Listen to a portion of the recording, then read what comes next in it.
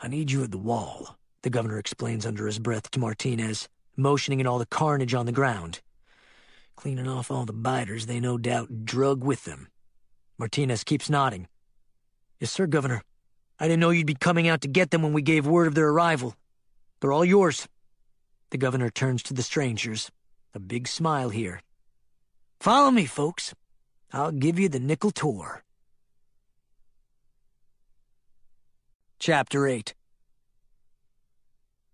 Austin gets to the arena early that night, around 8:45, and sits alone, down front, behind the rusted cyclone fence barrier on the end of the second row, thinking about Lily. He wonders if he should have pushed harder to get her to come along with him tonight. He thinks about that look she gave him earlier that evening, the softness that crossed her hazel eyes right before she kissed him, and he feels a strange mixture of excitement and panic burning in his gut. The great tungsten spotlights boom to life around the stadium, illuminating the dirt strip and littered infield, and the stands slowly fill up around Austin with noisy townspeople hungry for blood and catharsis. The air has the snap of a chill in it and reeks of fuel oil and walker rot, and Austin feels weirdly removed from it all. Clad in a hoodie, jeans, and motorcycle boots, his long hair pulled back in a leather stay, he fidgets on the cold, hard seat, his muscles sore from the afternoon's adventures in the hinterlands. He can't get comfortable. He gazes out across the infield at the far side of the arena and sees the dark portals filling with clusters of upright corpses, each leashed to a handler by thick chains. The handlers start leading the biters out into the jarring light of the infield, the silver follow spots making the dead faces look almost kabuki-like, painted like morbid clowns. The crowd simmers with noise and catcalls and clapping. The phlegmy growling and moaning of the walkers as they take their places on the gravel warning track blends with the rising voices of the spectators to create an unearthly din. Austin stares at the spectacle. He can't get Lily out of his head. The roar that's building all around him begins to fade, and fade, and fade away, until all he can hear in his head is Lily's voice softly making a promise. "I'll show you some things. The only way we're going to survive? Helping each other." Something pokes Austin in the ribs and yanks him back to reality. He jerks around and realizes an old man has taken a seat right next to him. Sporting a nicotine-yellowed beard, an ancient face as wrinkled as wadded parchment, and a tattered black overcoat and wide-brimmed hat, he's a feisty old Hasidic Jew who somehow managed to survive the streets of Atlanta after the turn. His name is Saul, and he shows Austin his stained, rotting teeth as he says with a smile, "Gonna be a hot time in the old town tonight, am I right?" "Yeah, absolutely." Austin feels dizzy, lightheaded. "Can't wait." Austin turns back to the gathering of dead on the track's periphery, and the sight of it makes him feel sick to his stomach. One of the biters, an obese male in bile-spattered painter's overalls, sprouts a knot of small intestines from a sucking wound in his porcine belly. Another one is missing the side of her face, her upper teeth gleaming in the spotlights as she moans and tugs on her chain. Austin is quickly losing his enthusiasm for the fights. Lily has a point. He looks down at the sticky tread beneath the bench, the cigarette butts and puddles of soft drinks and stale beer. He closes his eyes and thinks of Lily's sweet face, the spray of freckles across the bridge of her nose, the slender curve of her neck. "Excuse me," he says, standing up and pushing himself past the old man. "Better hurry back," the geezer mumbles, blinking fitfully. "Show's gonna start lickety-split." Austin's already halfway down the aisle. He doesn't look back. On his way across town, moving past the shadows of storefronts and the dark boarded buildings of the main drag, Austin sees a half-dozen people coming toward him on the opposite side of the street. Pulling his hoodie tighter, thrusting his hands in his pockets, he keeps moving, his head down. Avoiding eye contact with the oncoming group, he recognizes the governor, who walks out in front of three strangers like a tour guide, his chest all puffed up with pride.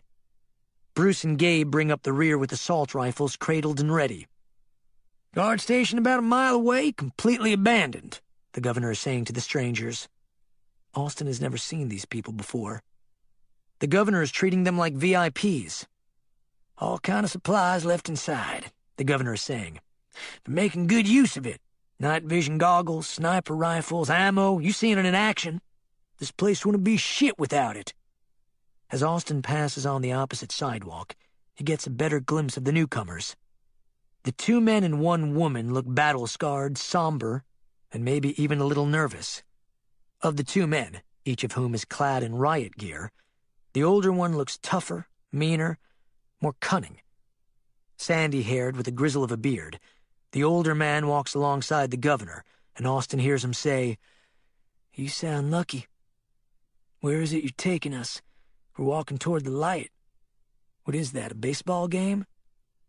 Before they vanish around the corner, Austin glances over his shoulder and gets a better look at the other 2 strangers. The younger man wears a riot helmet and looks maybe Asian, his age hard to tell at this distance and in this light. The woman is far more interesting to look at. Her lean, sculpted face barely visible within the shadow of her hooded garment. She looks to Austin to be in her mid-30s, African-American, dour, and exotically beautiful. Just for an instant, Austin has a bad feeling about these people.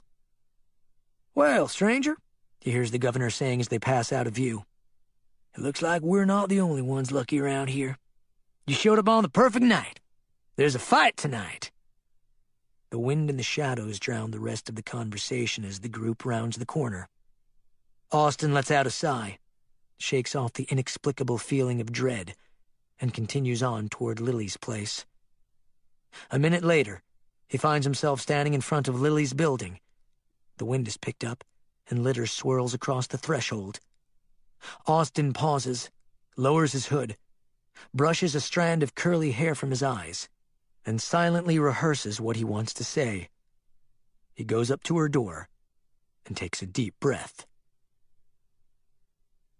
Lily sits by her window in a cast-off armchair, a candle flickering on a side table next to her, a paperback cookbook open to the chapter on great southern side dishes, when the sound of knocking interrupts her reverie.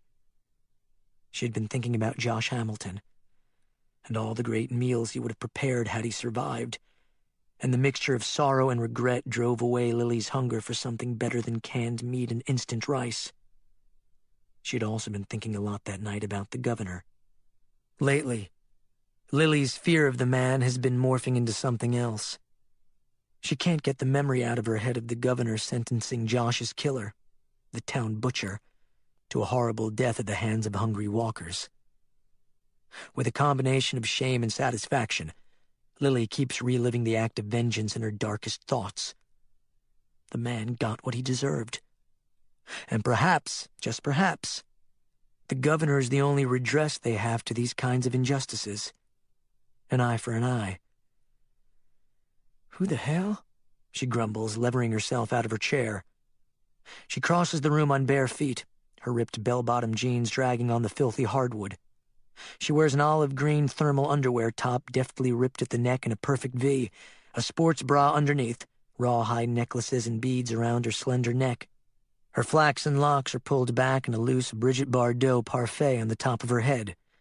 Her funky sense of fashion, first developed in the thrift shops and Salvation Army stores of Marietta, has died hard in the post-plague world. In a way, her sense of style is her armor, her defense mechanism. She opens the door and looks out at Austin standing in the dark. "Sorry to keep bothering you," he says sheepishly, one arm holding the other as though he's about to break apart at the seams. He has his hoodie drawn tight around his narrow face, and for the briefest instant, he looks like a different person to Lily. His eyes have lost the arrogant swagger that perpetually gleams there. His expression has softened, and the real person underneath the hard shell has emerged. He levels his gaze at her. "Are you in the middle of something?" She proffers a smile. "Yeah. You caught me on the phone with my stockbroker, moving my millions around all my offshore hedge funds." "Should I come back?" Lily sighs. It's called a joke, Austin. Remember humor? He nods sadly. Oh. Right. He manages a smile. I'm a little slow tonight. What can I do for you? Okay, He looks around the dark street. Practically the entire town is relocated to the arena for the night's festivities. Now the wind scrapes trash along the deserted sidewalks and rustles in the defunct power lines, making an eerie humming noise. Only a few of Martinez's men remain at the corners of the barricades, patrolling with their AR-15s and binoculars. Every now and then a searchlight sweeps its silver beam across the neighboring woods. I was wondering, if you're not too busy, he stammers, avoiding eye contact with her. If you might be willing to, do a little training tonight. She looks askance at him. Training? He clears his throat awkwardly, looks down. What I mean is, you said you might consider showing me some things. Giving me some pointers on how to, deal with the biters, protect myself. She looks at him, and she takes a deep breath. Then she smiles. Give me a second. I'll get my guns. They go down by the train station on the eastern edge of town, as far away from the lights and noise of the arena as they can get. By the time they get there, Lily has turned the collar up on her denim jacket to ward off the gathering chill. The air smells of methane and swamp gas, a melange of rot, and the odor braces them in the moonlit shadows of the train yard. Lily runs Austin through a few scenarios, quizzes him, challenges him. Austin has his 9mm Glock with him, as well as a buck knife sheathed on his right thigh, tied with rawhide. Come on, keep moving, she says to him at one point, as he slowly inches his way along the threshold of the woods, his pistol at his side, gripped in his right hand, his finger outside the trigger pad. They've been at it for almost an hour now, and Austin is getting restless. The forest pulses and drones with night noises, crickets, rustling branches, and the constant thread of shadows moving behind the trees. Lily walks alongside him with the quiet authority of a drill instructor. You always want to keep moving, but not too fast and not too slow. Just keep your eyes open. Let me guess. Like this, right? He says, a trace of exasperation in his voice. His gun is one of Lily's silencers attached to the muzzle. His hoodie is pulled tight around his face. A high chain-link fence runs along the woods, once serving as security for the railroad depot. A cinder-strewn trail runs along a row of derelict railroad tracks overgrown with prairie grass. I told you to pull your hood down, she says. You're cutting off your peripheral vision. He does so and keeps moving along the tree line. How's this? Better. You always want to know your surroundings. That's the key. It's more important than what weapon you're using or how you're holding your gun or your axe or whatever.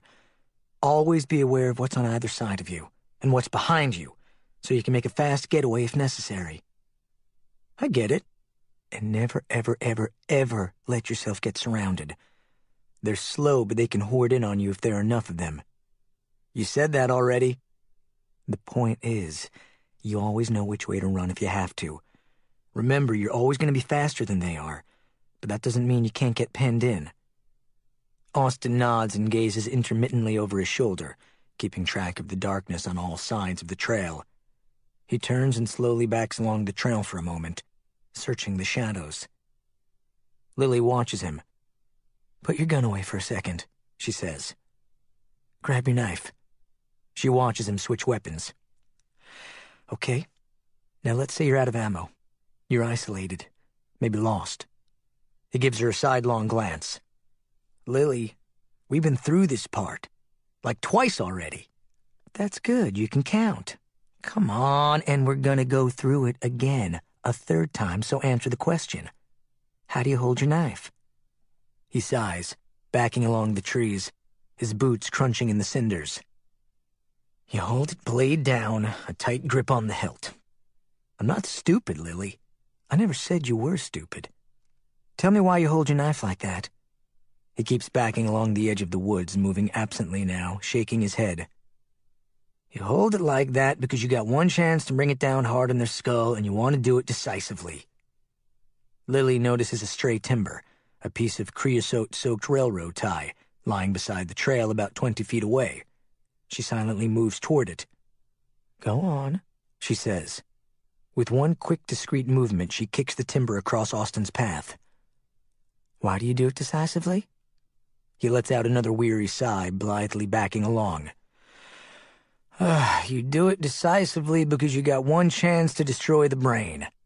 He keeps backing slowly toward the timber, gripping the knife, unaware of the obstruction lying across his path. I'm not an idiot, Lily. She grins. Oh no, you're a regular ninja. The way you were clearing the woods for us today at the crash site, you got it all going on. I'm not afraid, Lily. I've told you a million times. I've been around. He trips on the railroad tie. Ouch! Fuck! He blurts when he hits the ground, raising a puff of cinder dust. At first, Lily lets out a blurt of laughter as Austin sits there for a second, looking defeated, embarrassed, humiliated. In the darkness, his eyes shimmer with emotion, and his curls dangle in his face. He looks like a whipped dog. Lily's laughter dies, and guilt twinges in her gut. I'm sorry, she murmurs, kneeling by him. I didn't mean to... She strokes his shoulder. I'm sorry, I'm being an asshole. It's okay, he says softly, taking deep breaths, looking down. I deserve it. No. She sits down next to him. You don't deserve any of this. He looks at her. Don't worry about it. You're just trying to help me, and I appreciate it. I don't know what I'm doing half the time. She rubs her face. All I know is we gotta be ready. We gotta be... I hate to say it, but we gotta be as fucking bloodthirsty as the biters. She looks at him. It's the only way we're gonna get through this. His gaze locks onto hers. The ambient drone deepens around them, the roar of night sounds rising. In the distance, barely audible, come the hyena howls of the dirt track spectators cheering for blood. At last, Austin says, You're starting to sound like the governor. Lily gazes into the distance and says nothing, just listens to the sounds drifting on the breeze. Austin licks his lips and looks at her. Lily, I've been thinking, what if there's no other side to get through to? What if this is it? What if this is all there is for us? Lily thinks about it. It doesn't matter. As long as we have each other, and we're willing to do what it takes, we'll survive. The words hang in the night air for a moment. Almost imperceptibly, they have come closer together, Lily's hand lingering on his shoulder, his hand finding the small of her back. Lily realizes all at once that she might have originally been thinking about the whole community sticking together, but now she's thinking only about Austin and her. She finds herself leaning in closer to him, and he responds by leaning toward her. She senses something unraveling, a letting go, and their lips coming together and the kiss about to happen when suddenly Lily draws back. What's this? Jesus, what's this? She feels something wet down around his waist and she looks down. The bottom hem of his sweatshirt is soaked in blood. Some of it drips and runnels onto the leafy ground as black and shiny as axle oil. The knife blade sticks out of a tear in his denims where it sliced through the flesh of his hip in the fall. Austin puts his hand over it. Shit, he utters through gritted teeth, the blood seeping through his fingers. I thought I felt something bite me. Come on. Lily springs to her feet and gives him a hand, carefully hoisting him to his feet. We gotta get you to Dr. Stevens. Her full name was Christina Meredith Haben, and she grew up in Kirkwood, Georgia, and she went away to college in the 1980s to study telecommunications at Oberlin. She had a child out of wedlock that she carried to term, and then gave up for adoption on the day after 9/11. She had suffered through a series of romantic misadventures in her life, never found Mr. Right, never married, and always considered herself wed to her job as the senior segment producer at one of the biggest stations in the South. She had won 3 Emmys, a Clio, and a couple of Cable Ace Awards, all of which made her justifiably proud. And she never felt her superiors respected her or provided her with the remuneration that she deserved. But at the present moment, on this filthy tile floor in the glare of fluorescent lights, all of Christina Haben's regrets, fears, frustrations, hopes, and desires are long gone, vanquished by death. Her remains lying scattered across the gore-spattered parquet, while 17 captive walkers tear into her organs and tissues. The watery, orgiastic eating noises bounce around the cinder block walls, as the dead feast on mostly unidentifiable body parts that used to comprise Christina Haben. Blood and spinal fluid and bile mingle in the corners of the room like multicolored cordials, sluicing through the seams in the tile, splashing the walls in blooms of deep scarlet, and drenching the frenzied biters. Selected for their physical integrity, earmarked for the gladiatorial arena, most of these creatures appear to be former adult males, some of them now crouching ape-like in the bright light, gnawing on gristly nodules that used to belong to Christina Haben's lower skeleton. Across the room, a pair of rectangular portal windows are embedded in a garage door that encloses the room. Within the frame of the window on the left, a gaunt, weathered, mustachioed face peers in at the action. Standing in the silent corridor outside the enclosure, gazing intently through the window glass, the governor registers little emotion on his face, other than stern satisfaction with what he is seeing. His left ear is bandaged from a recent encounter with the newcomers, and the pain braces him. It makes him clench his fists.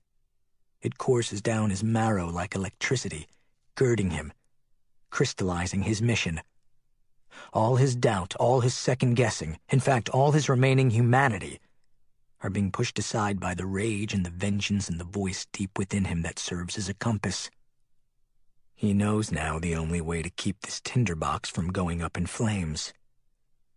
He knows what he must do now in order to... The shuffling of footsteps from the opposite end of the corridor interrupts his thoughts. Lily has her arm around Austin as she reaches the bottom of the stairs, turns a corner, and hurries down the main corridor that cuts through the foul-smelling cinder-block catacombs of garages and service bays beneath the arena. At first, she doesn't see the dark figure standing alone at the far end of the corridor, gazing through the portal window. She's too preoccupied with Austin's injury, and the effort required just to keep pressure on the wound with the right hand as she shuffles along toward the infirmary. "Look what the cat dragged in," the figure says as Lily and Austin approach. "Oh. Hey," Lily says awkwardly as she shuffles up with Austin, tripping a few blood droplets on the floor, nothing life-threatening but enough to be worrisome. "Gotta get this one to the doctor." "I hope the other guy looks worse," the governor jokes as Lily and Austin pause outside the battered garage door. Austin manages a smirk, his long, damp curls hanging in his face. "It's nothing.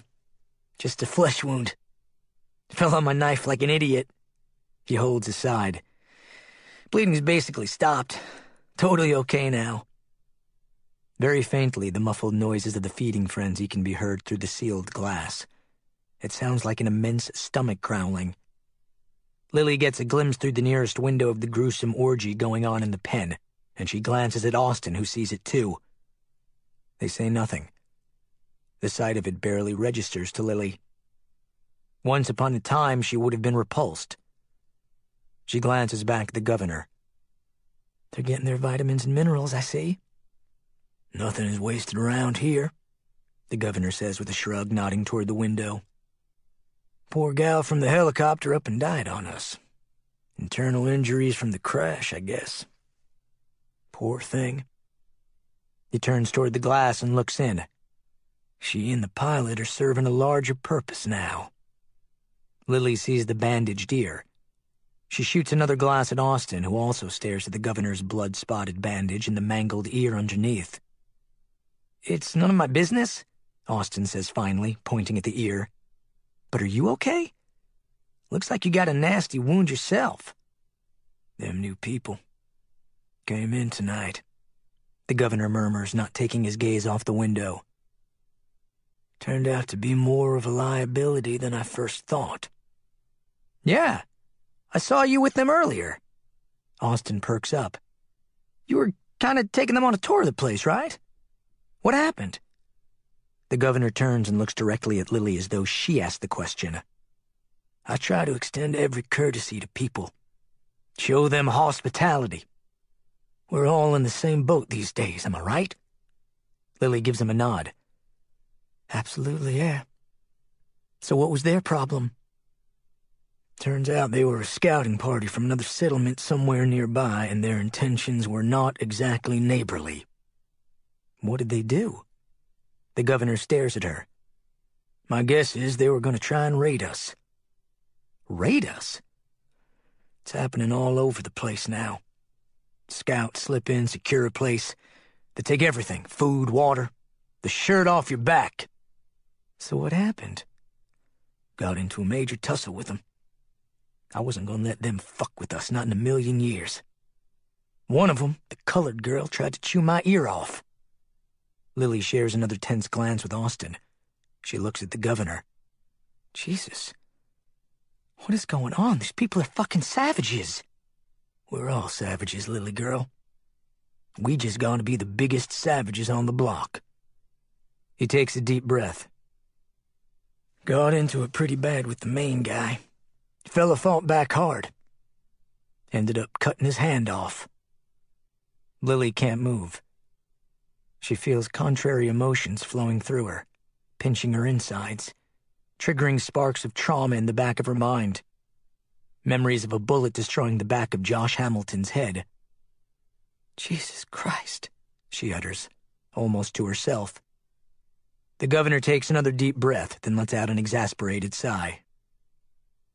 Stevens is keeping him alive. Maybe we'll learn something from him, maybe not. We're safe now, though, and that's what counts. Lily nods and starts to say something when the governor cuts her off. I am not gonna let anyone fuck with our town, he says, making eye contact with both of them. A single pearl of blood tracks down his neck from the bandaged ear. He wipes it away and sighs again. You people are my #1 priority, and that's all there is to it. Lily swallows hard. For the first time since she came to this place, she feels something other than contempt for this man. If not trust, then maybe a scintilla of sympathy. Anyway, she says, I better get Austin to the infirmary. Go on, the governor says with a weary smile. Get Gorgeous George here a Band-Aid. Lily puts her arm around Austin and helps the young man shuffle down the corridor. But before they turn the far corner, Lily pauses and looks back at Philip. Hey, Governor, she says softly. Thank you. On their way through the maze of corridors leading to the infirmary, they run into Bruce. The big African-American is coming in the opposite direction, striding along with purpose, his jackboots echoing, his .45 bouncing on his big muscular thigh, his face burning with urgency. He glances up when he sees Lily and Austin. Hey, guys, he says in his tense baritone. You two seen the governor around here? Lily tells him where the man is and then adds, Must be a full moon tonight, huh? Bruce looks at her, his expression taut, his eyes narrowing. He looks as though he's wondering just exactly how much she knows. What do you mean? She shrugs. It just seems like things are getting crazier by the minute. How do you mean? I don't know. These assholes trying to raid us. People acting crazy and stuff. He looks relieved. Yeah. Right. It's some crazy shit. I gotta go. He brushes past them and hurries on down the hall toward the Walker pens. Lily furrows her brow, watching him. Something isn't adding up. Chapter 9. When they get to the infirmary, Lily and Austin find Dr. Stevens preoccupied, hunched over the partially nude form of an unconscious adult male sprawled on a gurney in the corner. The man, 30-ish, fit, sandy-haired, a grizzle of a beard, has a towel thrown across his privates and a blood-sodden bandage on his right stump of a wrist. The doctor is carefully removing battered, blood-stippled body armor from the man's shoulders. "Doc, got another patient for you," Lily says as she crosses the room with Austin shuffling alongside her. The unconscious man on the gurney is unknown to Lily, but Austin seems to recognize the sandy-haired man immediately and gives Lily a poke in the ribs. Austin whispers, "It's him. The dude the governor tangled with." "What now?" the doctor says, glancing up from the gurney and looking at them over the tops of his wire-rimmed glasses. He sees Austin's fingers stained in blood, pressing against his ribs. "Put him over there, I'll be right with you." The doctor glances over his shoulder. "Alice, give us a hand with Austin, will you?" The nurse comes out of an adjacent storage room with an armful of cotton bandages, medical tape, and gauze. Dressed in her lab coat, hair pulled back from her youthful face, she looks frazzled. She makes eye contact with Lily, but says nothing as she hurries across the room. Lily helps Austin over to an examination table in the opposite corner. "Who's the patient, Doc?" Lily asks, playing dumb, gently helping Austin hop onto the edge of the table. Austin cringes slightly at a twinge of pain, but seems more fascinated by the man lying out cold on the gurney across the room. Alice comes over and begins to gingerly unzip Austin's sweatshirt, inspecting the wound. Across the room, the doctor carefully pulls a threadbare hospital smock over the grizzled man's lolling head, guiding his limp arms into sleeves. "I think I heard somebody say his name is Rick, but I'm not positive about that." Lily walks over to the gurney and gazes distastefully down at the unconscious man. "What I heard is that he attacked the governor." The doctor doesn't look at her. He simply purses his lips skeptically as he gently ties the back of the gown. "And where, pray tell, did you hear this?" "From the man himself." The doctor smiles ruefully. "That's what I thought." He shoots her a glance. "You think he's giving you the straight scoop, do you?" "What do you mean?" Lily comes closer. She looks down at the man on the gurney. In the blank-faced stupor of sleep, his mouth slightly parted and emitting shallow breaths, the sandy-haired man could be anybody. Butcher, baker, candlestick maker, serial killer, saint. Anybody. Why would the governor lie about this? What good would it do? The doctor finishes tying off the back of the smock and then gently pulls a sheet over the patient. "You seem to have forgotten your fearless leader is a congenital liar." Stevens says this in a casual tone, as though imparting the time and temperature.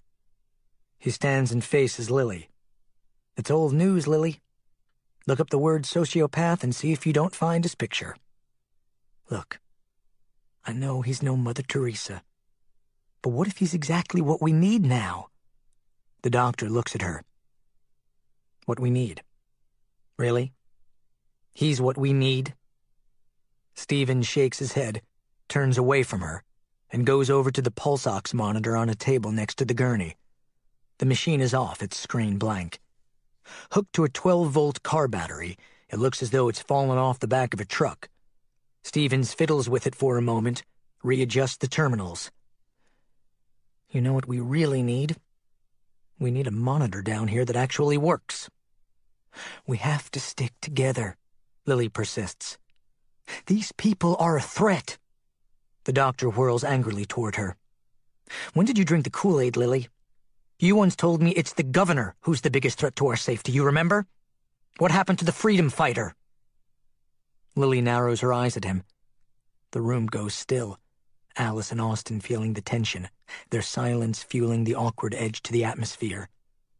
Lily says, "He could have killed us back then, and he didn't. I just want to survive. What is this thing you have for him?" "This thing I have is lying right here," the doctor says, indicating the unconscious man. "I believe the governor attacked him." "What are you talking about?" The doctor nods. "Without provocation, I'm talking about. The governor mutilated this man." "That's ridiculous." The doctor ponders her. His tone of voice changes, lowers, goes cold. "What happened to you?" "Like I said, Doc, I'm just trying to survive. Use your head, Lily. Why would these people traipse in here with bad intentions? They're just groping around like the rest of us." He looks down at the man on the gurney. The man's eyes jerk slightly under his lids, a desperate fever dream unfolding. His breathing gets a little frenzied for a moment, then calms again. The silence stretches. At last, Austin speaks up from the other side of the room. "Doc, there were two others. A younger guy and a woman with him. Do you know where they are? Where they went?" Stevens just shakes his head, looking at the floor now. His voice comes out in barely a whisper. "I don't know." Then he looks up at Lily. "But I'll tell you this much. I wouldn't want to be them right now." A muffled voice can be heard coming from behind a sealed garage door at the end of a lonely corridor in the arena's sub-basement. Hoarse with exhaustion, stretched thin with nervous tension, the voice is feminine, low, and indecipherable to the two men standing outside the door. "She's been at it ever since I put her in there," Bruce says to the governor, who stands facing the door with arms folded judiciously across his chest. "Talking to herself like that." "Interesting," the governor comments, his senses sharpened by the latent violence in the air. He can feel the rumble of generators in his bones. He can detect the odors of decay and plaster rotting. "These people are fucking crazy," Bruce adds, shaking his glistening bald head, his hand instinctively resting on the grip of the .357 holstered on his hip. "Yeah, crazy like foxes," the governor murmurs. His ear throbs. His skin tingles with anticipation. Control. The refrain bubbles up from the voice that lives in the lowest compartment of his brain. Women are meant to be controlled. Managed. Broken. For one fleeting instant, it feels to Philip Blake as though part of him is outside his body, watching all this transpire, fascinated by the voice within him that is second nature now, a second skin. You have to find out what these people know, where they come from, what they have, and most importantly, how dangerous they are. "That lady in there is tough as shit," Bruce says. "She ain't gonna give anything up." "I know how to break her," the governor mutters. "Leave it to me." He breathes deeply, inhaling slowly, preparing himself. He senses danger here. These people could very easily hurt him. They could tear apart his community, and so he must call on that part of him that knows how to hurt others, knows how to break people, knows how to control women. He doesn't even blink. He simply turns to Bruce and says, "Open it." The garage door rolls up on rusty, shrieking casters, banging against the top rail. At the rear of the enclosure, the woman in the darkness jerks against her ropes with a start, her long dreadlocks matted to her face. "I'm sorry," the governor says to her. "Don't let me interrupt." In the slice of light coming from the corridor, the woman's left eye shimmers through a gap in her braids. Just that one eye, balefully taking in the visitors standing like giants in the doorway, silhouetted by the bare bulbs and cages along the hallway ceiling behind them. The governor takes a step closer. Bruce comes in behind him. "You seem to be having a nice spirited conversation with... I'm sorry, who exactly was it you were talking to? Actually, never mind, I don't even care. Let's get this underway." The woman on the floor brings to mind an exotic animal leashed inside a pen, dark and lithe and supple, like a panther, even in her ratty work clothes, her slender neck strapped and roped to the back wall. Each arm is tied to an opposite corner of the chamber, and her espresso-colored skin gleams with perspiration, her Medusa braids shiny and flowing off her shoulders and back. She glares through her hair at the wiry man who approaches her with menacing calm. "Bruce, do me a favor." The governor speaks with the absent, businesslike tone of a workman approaching a faulty pipe or a pothole to be filled. "Take her pants off and tie one leg to that wall over there." Bruce moves in and does what he's told. The woman tenses as her pants are yanked down. Bruce does this with the brisk certainty of someone ripping a Band-Aid off a sore. The big man steps back and then pulls a coil of rope off his belt. He starts hog-tying one leg. "And tie her other leg to that wall over there," the governor instructs. The woman doesn't take her gaze off the governor. She glowers through that hair, eyes so filled with hate they could spot-weld steel. The governor comes closer to her. He starts to unbuckle his belt. "Don't struggle too much just yet, girl." He undoes his belt and unsnaps his camo pants. "You're gonna want to save your energy." The girl on the floor glares with the intensity of a black hole swallowing all matter. Every particle in the room, every molecule, every atom is being drawn toward the black void of her eyes. The governor comes closer. He feeds off her hate like a lightning rod. "After you're done there, Bruce, leave us to it," the governor says, his gaze clamped down on the woman. "We need the privacy." He smiles at her. "And shut the door on the way out." His smile widens. "Tell me something, girl. How long do you think it would take for me to ruin your life, shatter your sense of security, really fuck you up?" No answer comes from the woman, only the ancient, hunched-back gaze of an animal bristling right before a fight to the death. "I think half an hour could probably do it." That smile, that heavy-lidded serpentine stare. He stands only inches away from her. "But really, I plan on doing this every day as often as I can." His pants are down around his ankles now. Bruce moves off toward the door as the governor steps out of his trousers. His spine tingles. The outer door comes down as Bruce exits. The reverberation of the bang makes the woman jerk again, just slightly. The governor's voice fills the vacuum of space as the underwear comes off. "This is going to be fun." Above ground, in the night air, in the stillness of the dark town. Late. Two figures walk side by side along the ramshackle storefronts. "I can't wrap my head around all this shit," Austin Ballard is saying with his hands in his pockets as he strolls along the forlorn promenade. He shudders in the chill. His hood is drawn up and over his curls, the lingering dread of what he has just seen showing on his face in brief flashes as the intermittent light spills across their path. The feeding room? Lily ambles alongside him with her denim coat buttoned up to her neck. She holds herself, her arms around her midsection in some unconscious gesture of self-preservation. "Yeah.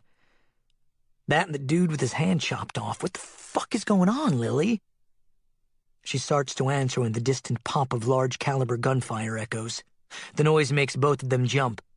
Martinez and his boys are still out there, burning the midnight oil, cleaning up any stray biters drawn to the wall by the earlier commotion of the racetrack arena. "Business as usual," Lily says, not really believing it. "You'll get used to it. Sometimes it seems like the biters are the least of our problems." Austin shivers. "Do you think these people really are planning a raid?" "Who knows? How many more of them do you think there are?" She shrugs. She can't shake the woozy feeling in her gut that something dangerous and inexorable has already started, like a foreboding black glacier moving undetectably beneath their feet. The course of events seems to be slipping now toward some undefined horizon, and for the first time since she stumbled upon this ragtag little community, Lily Call feels a bone-deep fear that she can't even identify. "I don't know," she says at last. "But I feel like we can kiss any restful night's sleep goodbye for a while." To be honest, I haven't slept that great since the turn broke out. A twinge of pain from his injury makes him flinch and he holds his side as he walks. Matter of fact, I haven't slept the night through since the beginning. Now that you mention it, I haven't either. They walk a little farther in silence until Austin says, "Can I ask you something?" "Go ahead." "Are you really on board with the governor now?" Lily has been asking herself the same thing. Was it a case of Stockholm Syndrome? That weird psychological phenomenon where hostages start to feel empathy and positive feelings toward their captors? Or was she projecting all her rage and pent-up emotions through the man as though he were some kind of attack dog hardwired to her id? All she knew was that she was scared. "I know. He's a psycho," she says finally, measuring her words.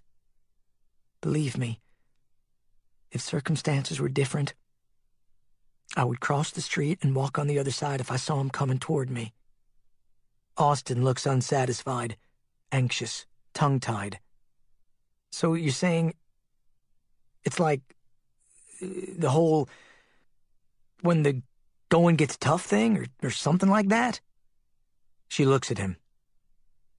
"What I'm saying is this. Knowing what's out there, we could be in serious danger again. Maybe the worst danger we've been in since the town was established." She thinks about it. "I guess I see the governor as, I don't know, like fighting fire with fire?" Then she adds, a little softer, a little less sure of herself, "As long as he's on our side." Another distant crackling volley of gunfire makes both of them twitch. They come to the end of the main drag, where two streets intersect in the darkness with a petrified railroad crossing. In the dark of night, the broken-down street sign and shoulder-high weeds look like the end of the world. Lily pauses, preparing to go her separate way to her apartment building to the north. "Okay, well... Anyway..." Austin looks as though he doesn't know what to do with his hands. "Here's to another sleepless night." She gives him a weary grin. "Tell you what, why don't you come over to my place, and you can bore me some more with your tales of surfing off the coast of Panama City Beach. Hell, maybe you'll be boring enough to put me to sleep." For a moment, Austin Ballard looks like a thorn has just been removed from his paw. They settle down for the night in Lily's makeshift living room amid the cardboard boxes and carpet remnants and useless things left behind by nameless former residents. Lily makes them some instant coffee on a chafing dish, and they sit in the lantern light and just talk. They talk about their childhoods, how they share similar innocuous suburban backgrounds full of cul-de-sacs and scout troops and weenie roasts. And then they have that patented post-turn discussion of what they'll do if and when the cure comes and the troubles go away. Austin says he'll probably look to move somewhere warm and find a good woman and settle down and build surfboards or something. Lily tells him about her dreams of being a clothing designer and going to New York, as though New York still exists, and making a name for herself. Lily finds herself growing more and more fond of this shaggy, good-natured young man. She marvels that he's such a decent, gentle person underneath the swagger. She wonders if the Playboy routine wasn't some kind of messed-up defense mechanism. Or maybe he's just dealing with the same thing every other survivor is dealing with right now. The thing nobody can put a name to, but feels like some kind of virulent stress disorder. Regardless of her epiphanies about Austin, however, Lily is glad for the company that night, and they talk into the wee hours.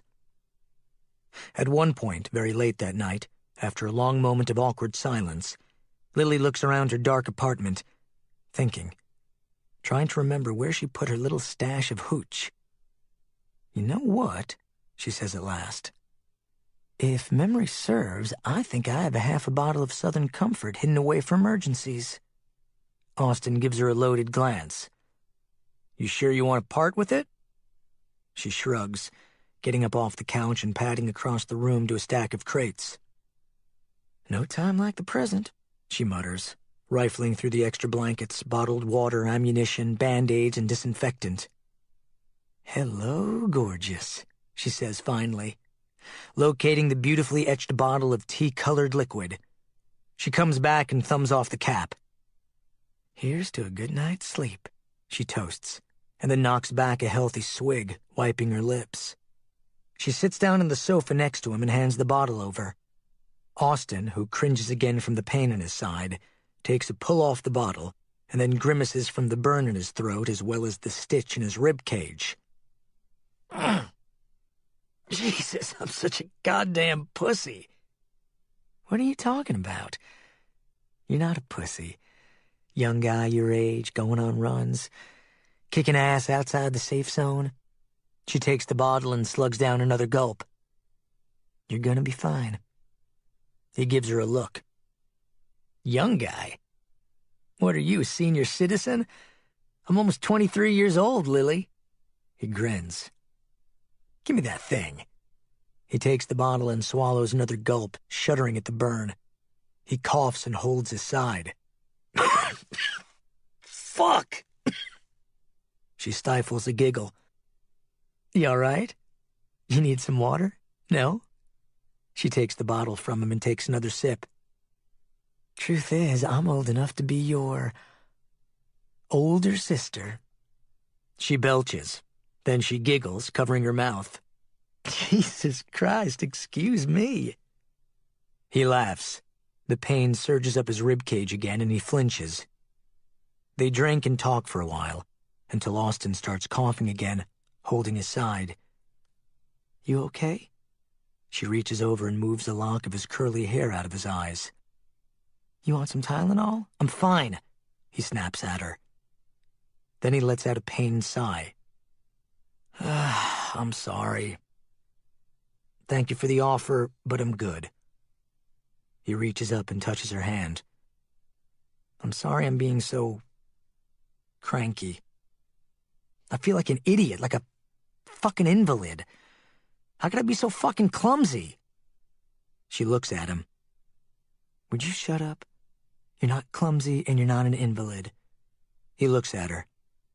Thanks. He touches her hand. I appreciate it. For a moment, Lily feels the darkness around her shifting and spinning.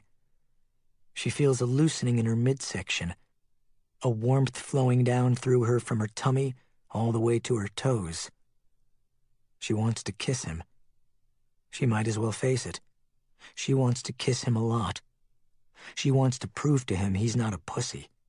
He's a good, strong, virile, decent man. But something holds her back. She's not good at this. She's no prude. She's had plenty of men. But she can't bring herself to do it.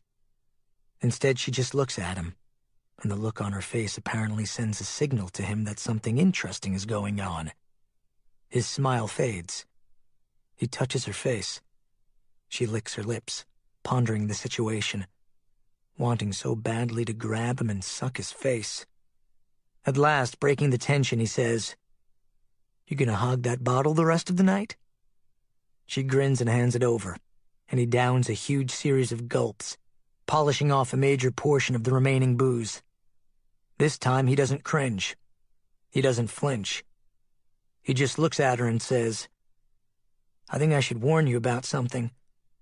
His big brown eyes fill with embarrassment, regret, and maybe even a little shame. I don't have a condom. It starts with drunken laughter. Lily roars with belly-deep guffaws. She hasn't laughed this hard since the outbreak of the plague, and she doubles over with chortling, honking laughter until her sides ache and her eyes begin to glaze over with tears. Austin can't help joining in, and he laughs and laughs until he realizes Lily has grabbed him by the front of his hoodie, and she says something about not giving a flying fuck about condoms, and before they even know what's happening, she's yanked his face toward hers and their lips have locked onto each other. The liquor-fueled passion erupts. They wrap themselves around each other and they start making out so vigorously, they knock over the bottle and the lamp next to the couch and the stack of books that Lily was meaning to read at some point. Austin slips off the edge of the sofa and slams onto the floor, and Lily tackles him, sticking her tongue into his mouth. She tastes the sweet liquor on his breath and spicy musk of his scent, and she burrows between his legs. They bathe in the heat flowing off each other, the latent desire repressed for so many months, and they go at it for many minutes there on the floor. She feels Austin caressing the curve of her breasts under her top, and the softness of her hips and the sweet spot between her legs, and she moistens and begins breathing hard and fast, flushed with excitement. At last, she realizes that he's cringing from the pain in his side again, and she sees the bandage where his hoodie had been wrenched up toward his chest, and she pulls back. The sight of it breaks her heart. She feels responsible for it, and now she wants so badly to make it all better. Come here, she says, taking his hand and lifting him back onto the couch. Watch me, she whispers to him as he flops down on the sofa, out of breath. Just watch. She takes off her clothes, one piece at a time, not taking her eyes off him. He already has his hands on his belt, unbuckling it. She slips out of her top, gazing at him with twinkling eyes. She takes her time. She folds each article of clothing as it comes off. Her jeans, her bra, her panties. Transfixing him, holding him wrapped until she is standing completely nude in the slice of moonlight in front of him. Her hair in her face now, her head spinning, tipsy from booze and desire. Goosebumps rash down her arms. She goes to him without another word. Not taking her eyes off him, she sits on him. He lets out a breathy, lusty sigh as she guides him into her. The feeling is extraordinary. She sees artifacts of light and sparks in her vision as she rhythmically rocks up and down. He arches his back and thrusts up into her.